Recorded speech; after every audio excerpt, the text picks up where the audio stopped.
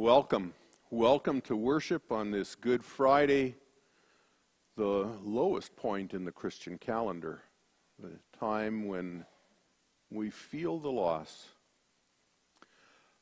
Last night we observed Maundy Thursday.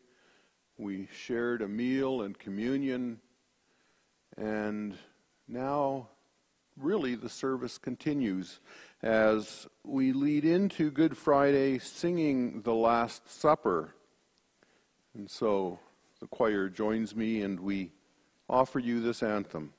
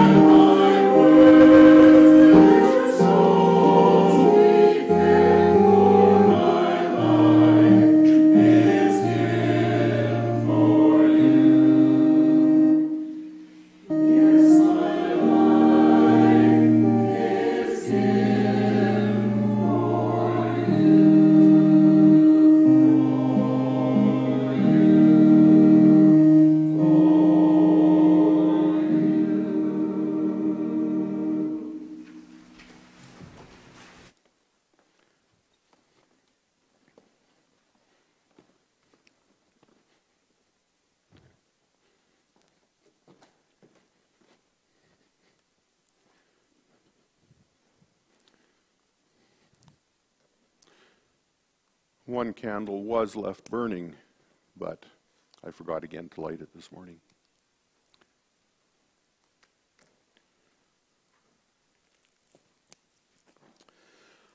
On Christmas Eve, we lit a candle to celebrate the birth of Christ and the renewal it symbolized for the world. And we stand in the flame of that candle now. As we relive and reflect upon the events of Jesus' death this day, we extinguish the Christ candle to remind us that even in shadow times such as this, death will not have the last word. These hard times will not last forever. There will be a new dawn. Amen.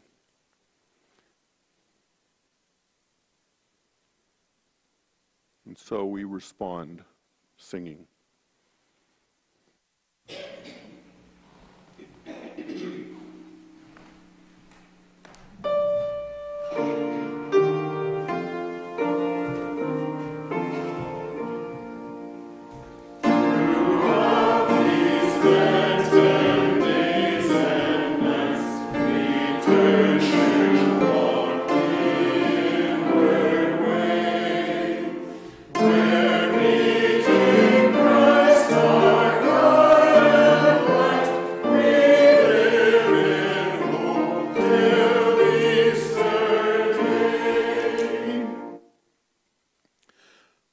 Cheryl to lead us in the acknowledgement of the territory.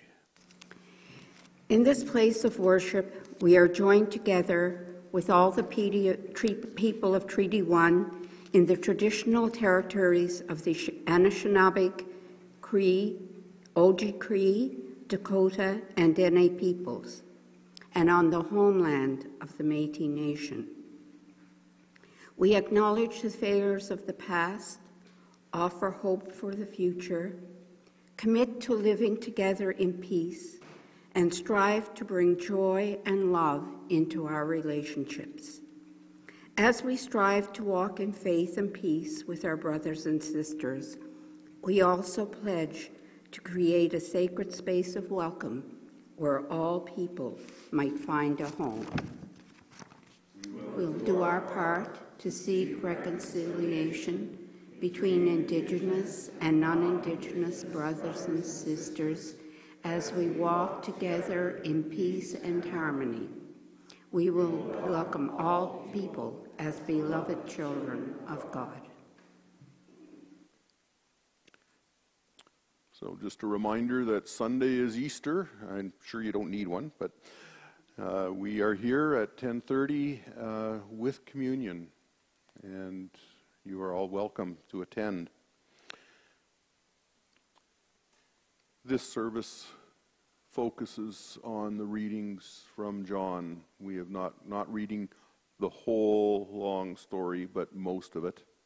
And we will have singing, we will have prayers, we will have reflection, all focused on those readings. And so we enter into worship singing our gathering song.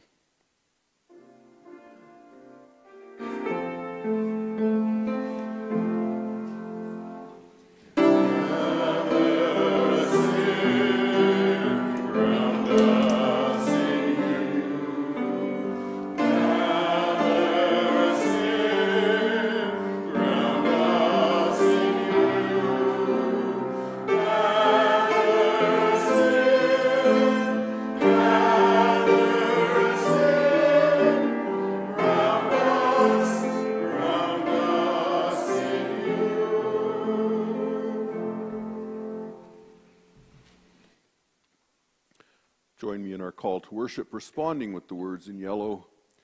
Today is a day to remember shadowed times and places.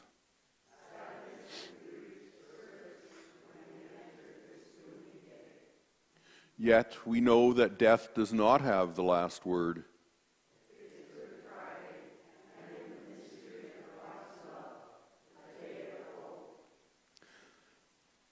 Our opening prayer is a responsive prayer, so once again I ask you to respond with the words in yellow. Let us pray.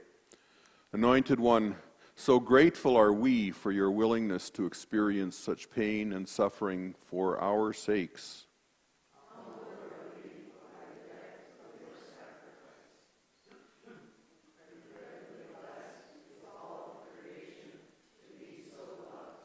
It is our prayer that no more people should suffer as you suffered.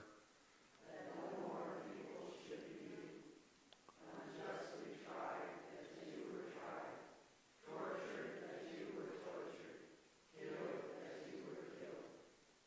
May those who thirst not receive bitter offerings, but be truly quenched with water and the word. May those who are alone and afraid, we wait for your embrace in our silent prayer.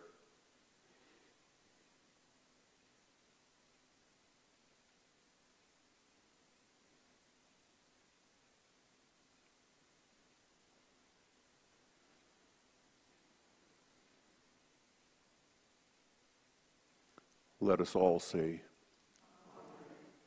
Our opening hymn is "O Love, How Deep." It's 348 and Voices United, and we sing verses 1 through 5.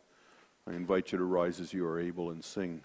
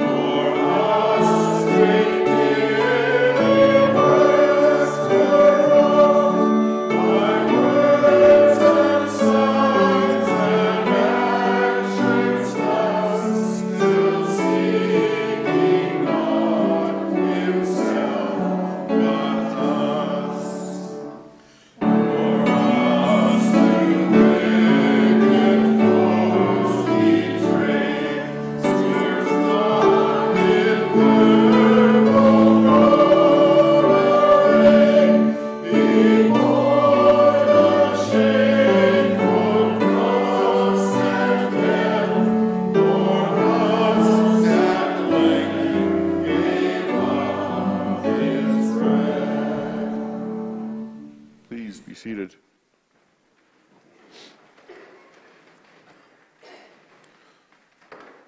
Let us pray. Gracious God, the journey through Lent calls us to walk a new path. We ask that through word and song you light our path and guide us in your way. Amen. Cheryl reads for us the first part of the gospel story. After Jesus had spoken these words, he went out with his disciples across the Kidron Valley to a place where there was a garden, which he and his disciples entered. Now Judas, who betrayed him, also knew the place, because he often met there with his disciples. So Judas brought a detachment of soldiers together with police from the priests and the Pharisees, and they came there with lanterns and torches and weapons. Then Jesus, knowing all that was to happen to him, came forward and asked them, "Who are you looking for?" They answered, "Jesus of Nazareth." He replied, "I am he." Judas, who had betrayed him, was standing with them. When Jesus said to them, "I am he," they stepped back and fell to the ground. Again he asked them, "Who are you looking for?" And they said, "Jesus of Nazareth." Jesus answered, I told you that I am he. So if you are looking for me, let these people go. This was to fulfill the word that he had spoken. I did not lose a single one of those whom you gave me. Then Simon Peter, who had a sword, drew it, struck the high priest's slave, and cut off his right ear. The slave's name was Malchus. Jesus said to Peter, put your sword back into its sheath. Am I not to drink the cup that the Father has given me?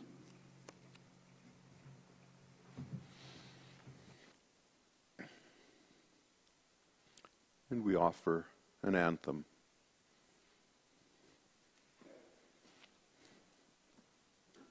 Thank you.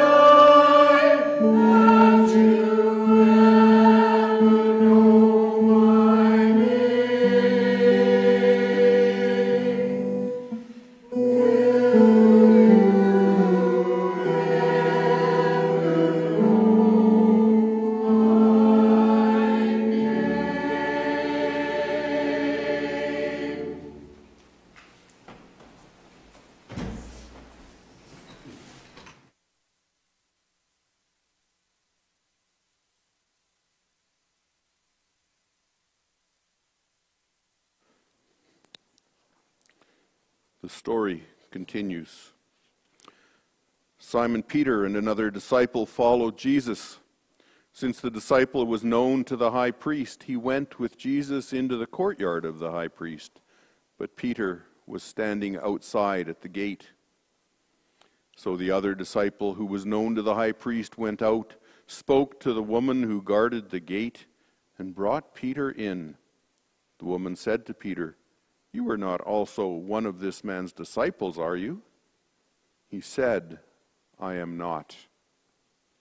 Now the slaves and the police had made a charcoal fire because it was cold, and they were standing around it and warming themselves. Peter also was standing with them and warming himself. Now Simon Peter was standing and warming himself. They asked him, "You are not also one of his disciples, are you?" He denied it and said, "I am not." One of the slaves of the high priest, a relative of the man whose ear Peter had cut off, asked, "Did I not see you in the garden with him?" Again, Peter denied it, and at that moment the cock crowed. It is not hard to understand why Peter might deny knowing Jesus. He is inside the courts of power and control. To admit he is a follower might put him on trial with Jesus and beside him on the cross. He and the other disciples were lucky enough to get away from the garden when Jesus was arrested. At that time, the authorities were only looking for Jesus. It seemed like a good assumption that when the leader of a peaceful movement died, the movement would die with him. But if you are in the court with him and identifying yourself as his follower, it seems likely you would be arrested too. This is more than guilt by association. This is power being visible, a signal to others. And that must be stopped. It is still happening today. When Jesus says Peter will deny him, I sometimes wonder if it was more of a command than a prediction. Jesus knew how his life would end, but he needed people to carry on the message, to share it on and on and on. That is how his sacrifice would mean something, and that is how his sacrifice would change the world. Peter was the acknowledged leader of the disciples. If he died along with Jesus, how much more difficult would it have been to continue?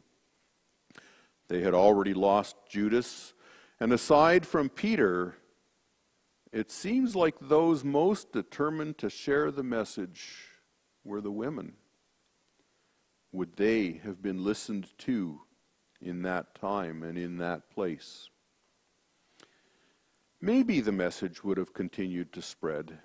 Maybe it would have taken longer. We can't know.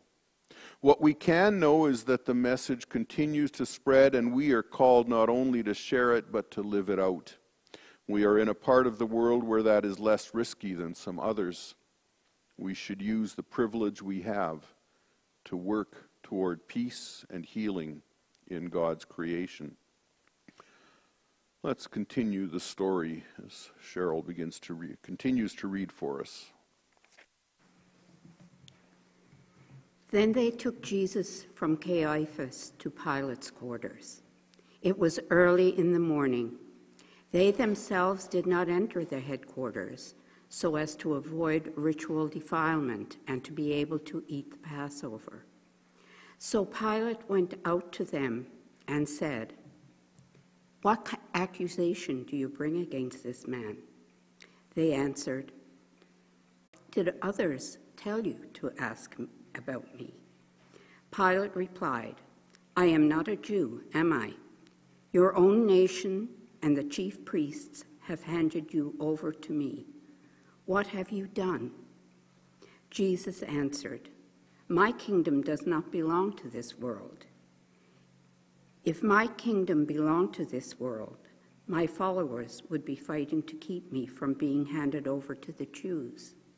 But as it is, my kingdom is not from here." Pilate asked him, "So you are a king?" Jesus answered, "You say that I am a king.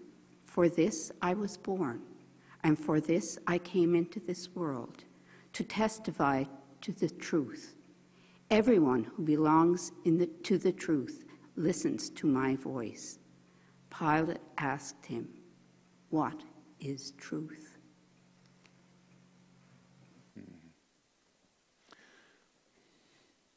We sing "Beneath the Cross of Jesus." It's 135 and Voices United. I invite you to rise as you are able and sing.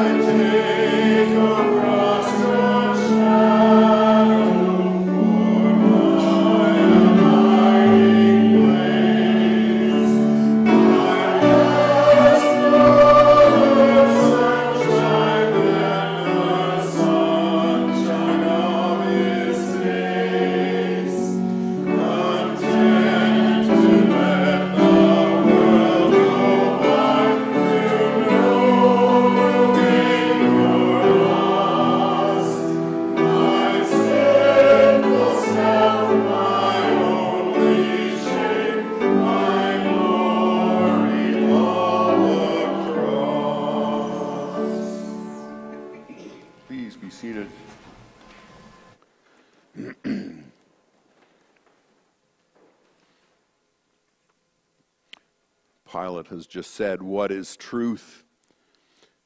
The trial continues. After he had said this, he went out to the Jews again and told them, "I find no case against him.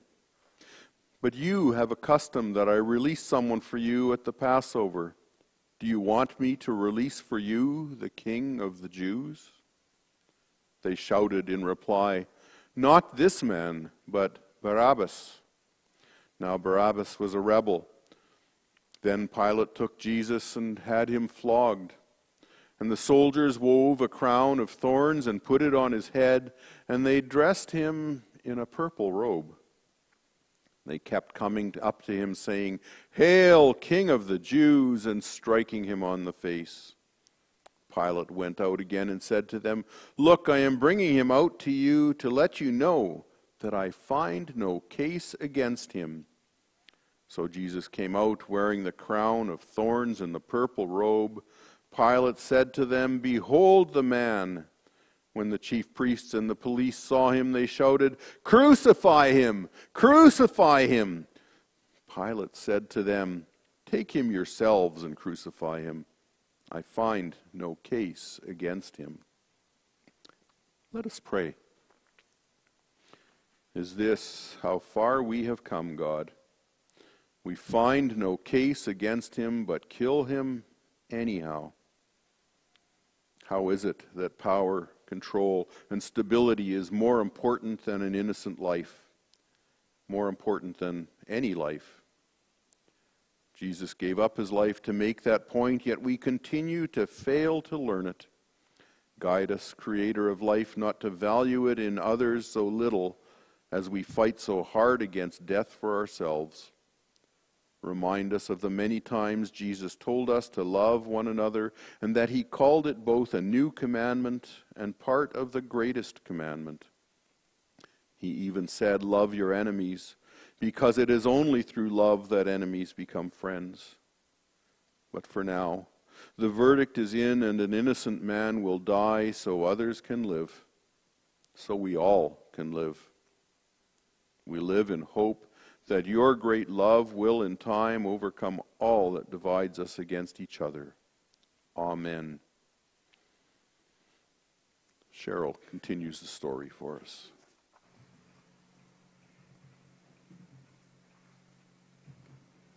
The Jews answered him, "We have a law, and according to that law, he ought to die, because he has claimed to be the Son of God." Now when Pilate heard this, he was more afraid than ever. He entered his headquarters again and asked Jesus, "Where are you from?" But Jesus gave him no answer. Pilate therefore said to him, "Do you refuse to speak to me? Do you not know that I have the power to release you and power to crucify you?" Jesus answered him, "You would have no power over me unless it had been given to you from above. Therefore, the one who handed me over to you is guilty of a greater sin." From then on, Pilate tried to release him, but the Jews cried out, "If you release this man, you are no friend of Caesar. Everyone who claims to be a king sets himself up against Caesar." Then when Pilate heard these words, he brought Jesus outside and sat on the judge's bench at a place called the Stone Pavement, or in Hebrew, Gabbatha. Now it was the day of preparation for the Passover, and it was about noon. He said to the Jews, "Here is your king." They cried out, "Away with him! Away with him! Crucify him!" Pilate asked them, "Shall I crucify your king?" The chief priests answered, "We have no king but Caesar." Then he handed him over to them to be crucified.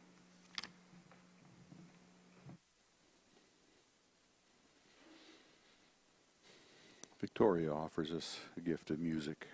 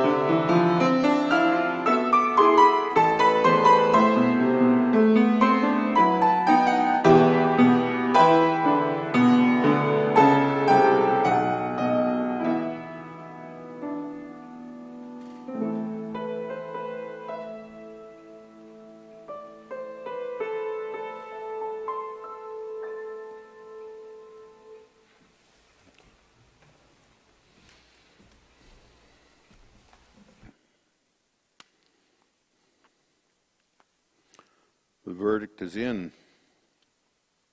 And so we hear what happens next. So they took Jesus, and carrying the cross by himself, he went out to what is called the place of the skull, which in Hebrew is called Golgotha. There they crucified him with two others, one on either side, with Jesus between them. Pilate also had an inscription written and put on the cross. It read, "Jesus of Nazareth, King of the Jews." Many of the Jews read this inscription because the place where Jesus was crucified was near the city, and it was written in Hebrew, in Latin, and in Greek. Then the chief priests of the Jews said to Pilate, "Do not write the King of the Jews, but this man said, 'I am King of the Jews.'" Pilate answered, "What I have written, I have written." When the soldiers had crucified Jesus, they took his clothes and divided them into 4 parts, one for each soldier. They also took his tunic. Now the tunic was seamless, woven in one piece from the top. So they said to one another, "Let us not tear it, but cast lots for it to see who will get it." This was to fulfill what the scripture says, "They divided my clothes among themselves, and for my clothing they cast lots." And that is what the soldiers did. The crowd declares that they have no king but Caesar. Over their protests, Pilate puts a sign on Jesus' cross that says, "King of the Jews."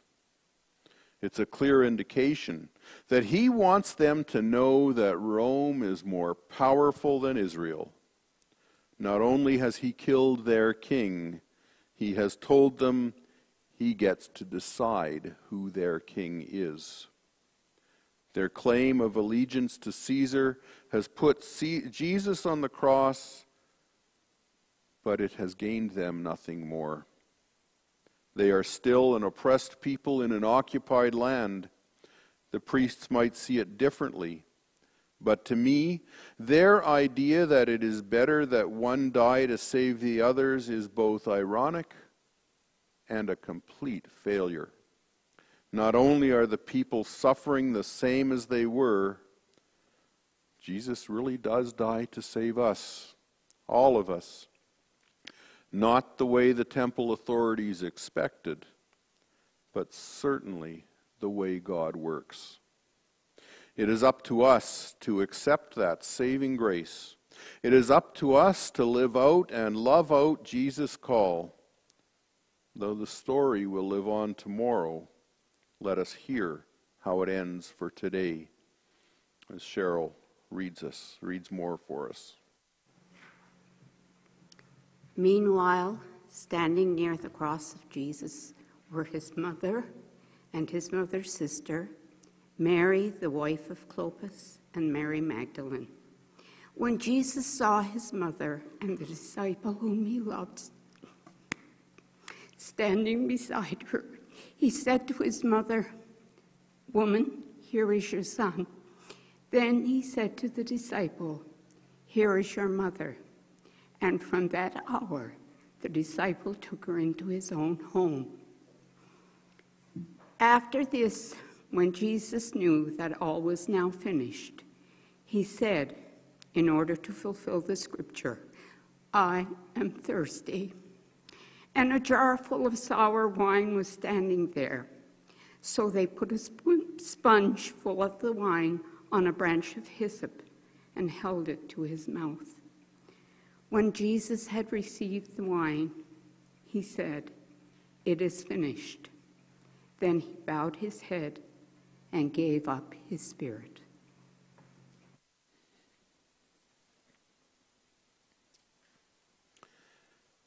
Hard words to hear. And we sing, "When I survey the wondrous cross," 149 in Voices United. And perhaps this time we can stay seated for singing.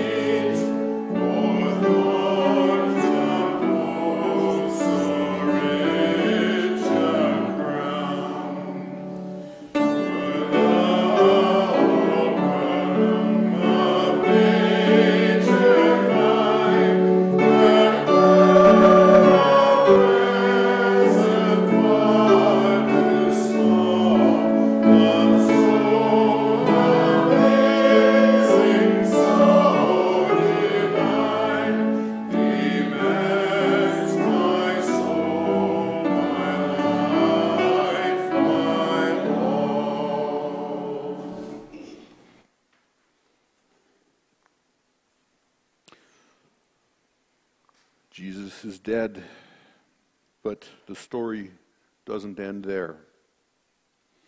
There's still more to hear today, and of course, much more to hear on Sunday. After these things, Joseph of Arimathea, who was a disciple of Jesus, though a secret one because of his fear of the Jews, asked Pilate to let him take away the body of Jesus. Pilate gave him permission, so he came and removed his body. Nicodemus, who had first come to Jesus by night, also came, bringing a mixture of myrrh and aloes weighing about 100 pounds. They took the body of Jesus and wrapped it with the spices in linen cloths, according to the burial custom of the Jews. Now there was a garden in the place where he was crucified, and in the garden there was a new tomb in which no one had ever been laid. And so, because it was the Jewish day of preparation, and the tomb was nearby, they laid Jesus there. These are God's words for the journey. Let us pray. It is finished. The light of Christ has been extinguished. Like the women at the tomb, like Jesus' family and friends, like all the other disciples, we grieve. We grieve the loss of Jesus, and we grieve our sense of separation from you, God. We pray for our systems to change and to be part of working toward that change. Most of all, we pray for your light, your act of creation to re-enter our lives. Your Son, Jesus, changed the world, but so much more change is needed. It is not enough to change ourselves. We must also work to free others to change and to change the structures that keep us from living according to your love. It is finished for today, but we still hope for tomorrow. We look forward to the time when we will once again know your presence with us. As we pray for the healing and wholeness and holiness that you offer, turn our prayers from words into actions. Bless our journey, we pray. We continue to pray, saying together the words Jesus taught his disciples. Our Father, who art in heaven, hallowed be thy name. Thy kingdom come, thy will be done on earth as it is in heaven. Give us this day our daily bread, and forgive us our trespasses as we forgive those who trespass against us. And lead us not into temptation, but deliver us from evil. For thine is the kingdom, the power, and the glory, forever and ever. Amen. Our closing hymn is 136 in Voices United, O come and mourn with me a while.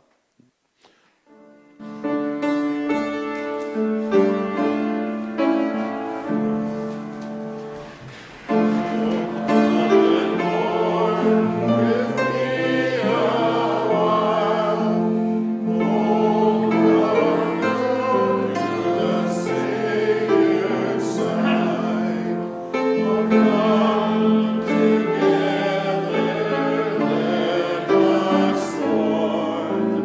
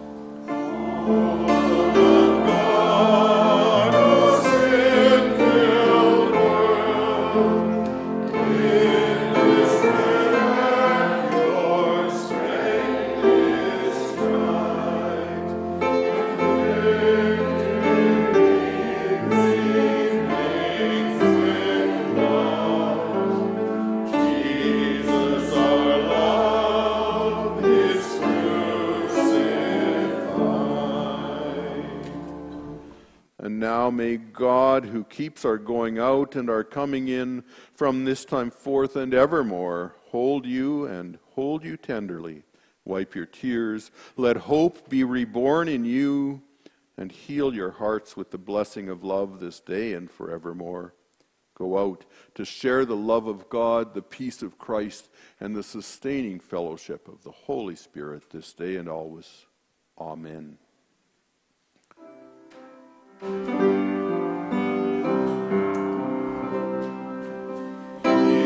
be with you.